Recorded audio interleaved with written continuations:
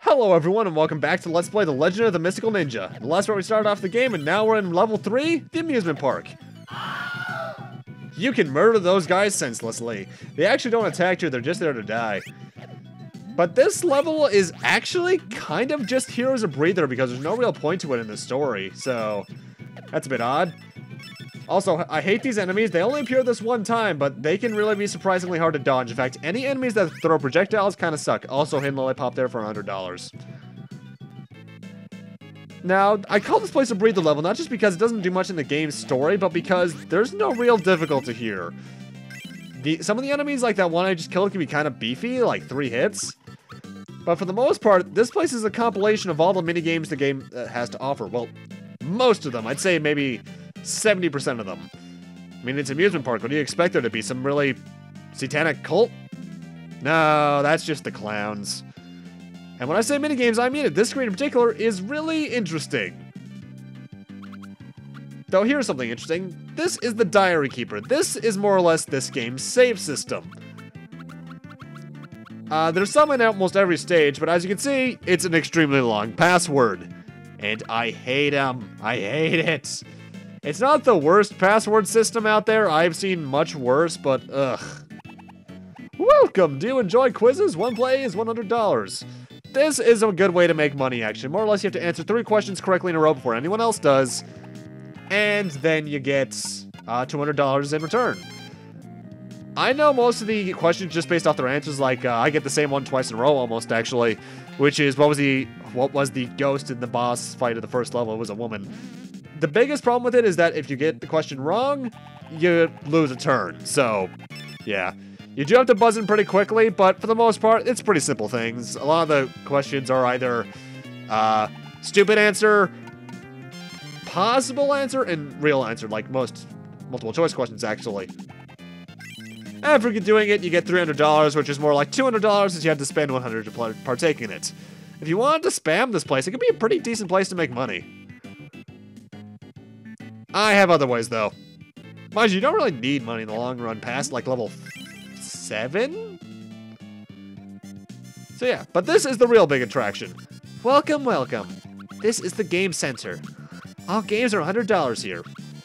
What do you want to play? Well, there's 2 things you can play here. More or less, Tear Down the Wall, which is Arkanoid, and Gradius. That's right, for $100, you can play a port of Gradius from the NES, though I think it's more based off the Gradius 3 engine. And I'm going to speed it up because I was here for a bit. I don't actually know how far this game goes. I actually have never beaten the first level in this version of it, so I don't know. You only get 1 life, so make it count, I guess? You don't get anything for beating it, too, so it's just kind of here. But it's Gradius. It functions in all its sorts of things, which really does remind me. I really do have to do Gradius 3 at some point, because I really love Gradius 3. Especially its soundtrack.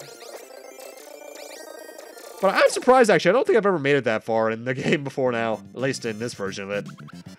Please come back again. But yeah, I like this area. A lot of nice little hidden mini-games like that. It's pretty cool. The level is overall not that long, too. I think there's only 2 screens left, if even. Also, hidden enemies here. I don't know how the hell that person was hiding behind that. There are some hidden mini-games in here that I don't go after, like some previous ones we've seen. Some of the job mini-games you can do to get money. I just want to show off the unique ones. But this is the concentration game. This is more or less one of those memory games you probably played in like Mario Party at some point or another. You choose who goes first, and then they flip a card over, and then another card, they hope it matches, and then they get points. This does not make a good way to make money. That was horrible grammar, but still. Because I don't think I've ever gotten a single cent off this thing, because the things are so randomly placed that I cannot tell what to do. I do believe they are in set arrangements, like there's like 8 set arrangements, but I've never had the time to memorize them. I almost had a win there, though. You get money based on how many cards you got. If you get certain kinds of cards, you get also some extra stuff. You can get some money out of it, but that's not really worth it to me. There is one in here that's kind of worth it, but oh boy, it can be a pain to get to work right. Welcome! Welcome to the racetrack. Come on in. This is horse racing. The way it works is you see those numbers down on the bottom, like the 1, 2, 1, 3, 1, 4. That is more or less the horses' numbers. Since I just bet 5 on 3 and 5, I will get my reward based off the lots that's earlier, that amount times a certain number. If the numbers 3 and 5 comes in first and second. It can be 5-3 or 3-5 as long as those two come in first and second. However, unless you're using save states, this is not a good way to make money. In fact, I think I've only won that legitimately once, if even. I could have dreamed that for all I know, because a lot of my dreams have a strange amount to do with video games, and it's honestly kind of scary. And with that, you're more or less done with the level. Then we just have this random vertical section. This is like one of 2 sections in the game that does this, by the way. And then you're out of there. But random octopi. Okay. Also, if you start moving down at all, the screen locks back down. Oh my god, giant octopus. I don't know what to say to that, other than the fact that it looks like the Squib guy, or whatever his name was back in Super Paper Mario. Weird. This is more or less this stage's boss fight, but as you can see, it is the easiest boss in the game, because once you head north from here as well, we're done with the level. Kinda oddly designed there, but I'll take it all the same.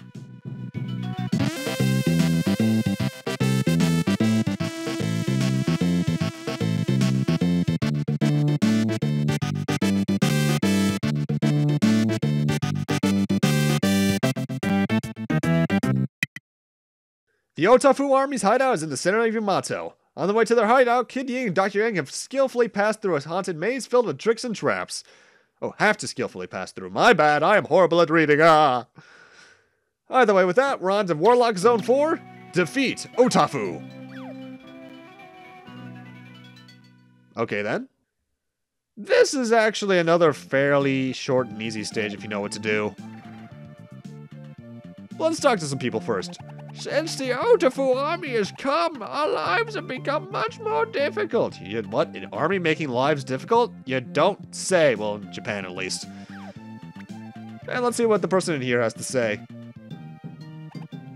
Just between you and me, if you use the command 2 up, 2 down, left, right, BA, nothing will happen. Ah, crap, the Konami code does nothing, guys. We're screwed. Yeah, they do mean that. I think even if you're playing the Gradius, you can't actually use the Konami code in that, so, yeah. One thing actually I do want to mention that I like that this game does is that, first off, it has level-exclusive enemies, which, cool. Also, that guy right there, he'll steal certain items if you get touched by him, so don't let him touch you. On hand, extra life you can buy here. Goemon and every Samaru actually have different extra lives you have to buy, though. And I do want to buy that pizza really quick. The pizza, more or less, when I lose all my health, I'll get a certain amount recovered. That's an item that umbrella guy right there can steal, so don't let him touch you. Those awful soldiers of the Otafu army have defaced our great leader. They will certainly be punished for this. Well then, you hit puberty really quickly there, sir.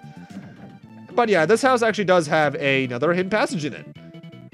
Hidden passages I actually really like in this game because, for the most part, they can actually serve as shortcuts to get past certain areas. I know for a fact they make this level and the next one fairly short, at least in terms of the beat-em-up sections.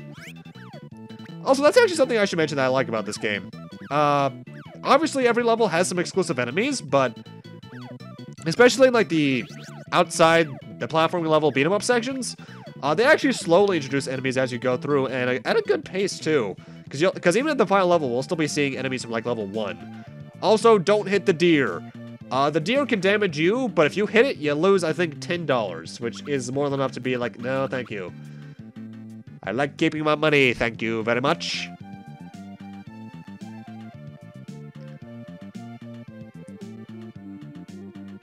Either way, this right here, if I recall, is actually the Otafu Army's base. It's actually very easy to find if you know where to go. The levels aren't even that big, too, for the most part. Hello again, raccoon dog tanuki thing. You know, tanuki statues are really terrifying in real life. Why?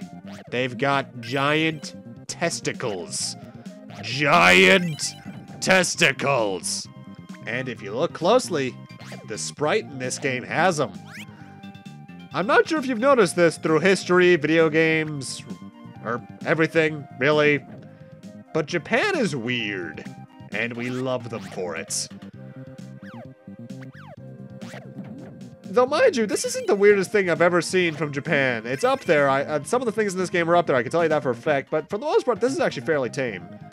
Either way, this is the Otafu Army's Palace's big gimmick. There are switches like that you can jump on to rotate the area around. See, look, we have to go up there in order to progress, but we can't get up there for the moment. So, we need to find a way to rotate the area 180 degrees in order to get up there. Thankfully, though, platforming sections in this game are actually very linear, so you don't have to worry about it. There's rarely a time where there's a split path. There's one I know for a fact coming up, but you don't have to worry about that much because the door you should take, if you talk to everyone in the towns especially, is very obvious. You know, when I first played this, I had actually already played Castlevania 4, and I thought that this kind of gimmick was kind of a rip-off of that one level where you hang onto that ring for a good amount of time and watch the area rotate. But then the thing is, first off, they're both Konami games, and secondly, they were technically probably in development around the same time because this was a July release, and Castlevania 4 was an October release of the same year, 1991. So I wouldn't be surprised if there was actually some collaboration there, honestly. Either way, falling down somehow puts us through a wall. Or something. I'm not sure how this entire area is going to work, because if we fall down there and then we go back that direction, we somehow end up in this area. Don't know how. And there we got an elephant. As I mentioned last part, those are a checkpoint, but I should probably elaborate on them a bit. You see, the thing is in levels, when you die, you're sent back to the raccoon dog, to the start of them all. However, if you have an elephant, when you die, you have a choice. You can send yourself back to any of the elephants you found or to the raccoon dog. I guess you could go back to the raccoon dog as a choice if you wanted to, and like to get more gold or something, I suppose, but it's not worth it to me. Plus, this game already has limited lives as it is. If you look just below Goemon's health bar, you can see the total amount we have. 3. Although I forget if 0 counts. Don't go in that door to the right. If you do, you're sent back to the beginning of the level. Well, at the beginning of the platforming section, the raccoon dog. We want to head left. Do not ever go through the door on the right. And now we're in this section. This is kind of a lottery section. You step on certain platforms and they'll fall, causing the lottery to go up in the front. You can get cats, which gives you the gray cats that upgrade your weapon. You can get hearts, which gives you recovery hearts. You can get an X, which is some amount of enemies. And then you can get bombs that fall down from the ceiling. Thankfully, I got nothing but good luck. That has never happened before in my life. And with that, we're at the boss. Sumo wrestlers trying to spirit bomb me. These guys are very easy. They actually do have a kind of a shared life bar system going on there. So if you kill one, the other will still live on. Except the ball bounces around a lot more violently. When you kill the second one, though, is when the boss really starts. Because that guy's soul enters this really creepy face. And now the boss fight begins. He's not that hard because you can easily bounce him back just using the yo-yo. But his big hitbox makes jumping a really bad idea in this area, and avoiding him can actually be very tricky. This guy scared me as a kid, though. Ugh. If you know what to do, this boss fight can be really easy, but if you don't, it can be surprisingly tricky. Your body parts are in the wrong place, dude. Don't know if you know that. But this is actually a really hard phase to dodge because his attack pattern does change depending on what you do. Once you get down to the last fourth of his health bar, though, the boss changes drastically. When you hit him, he'll slowly increase. This gets to the point where you actually can no longer stand in the area and need to duck. Yeah, get out of my face. Thank you. And, oh, ouch. Hello there. I'm Ninja Woman Yai. Yay? Yai? How would you pronounce that? I was captured by the Otafu army while looking for counterfeiters. It seems that you, too, are looking for something. You should seek the help of the wise men of Iga. Igarashi? Bloodstain's already out? What?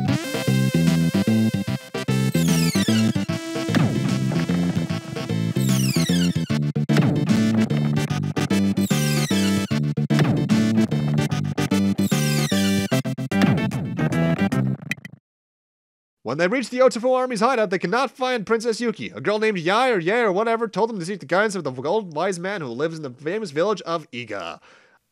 I would not be surprised if Iga is a reference to Igarashi, the guy who helped with a lot of the Castlevania games. Because, you know, he was an employee of Konami for a while.